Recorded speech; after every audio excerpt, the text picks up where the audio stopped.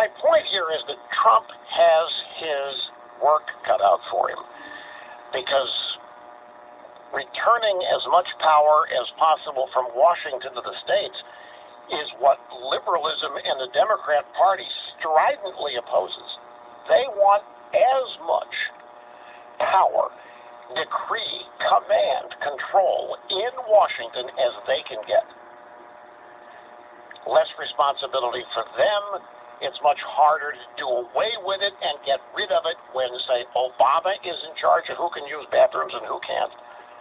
So Trump has his work cut out for him. Now, he mentioned in the budget that he's going to increase defense spending,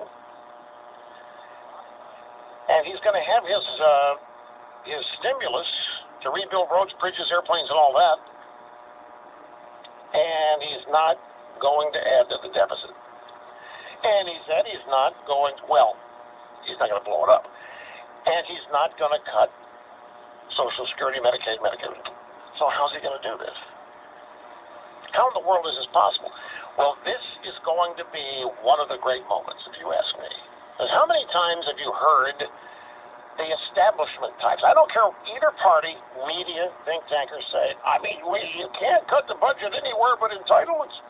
Entitlements are 65, 70% of the budget. You can't cut those by law. That's why they're called entitlements. You can't cut them. And they say, because of that, we really can't cut the budget. Yet here comes Trump saying he's going to do it.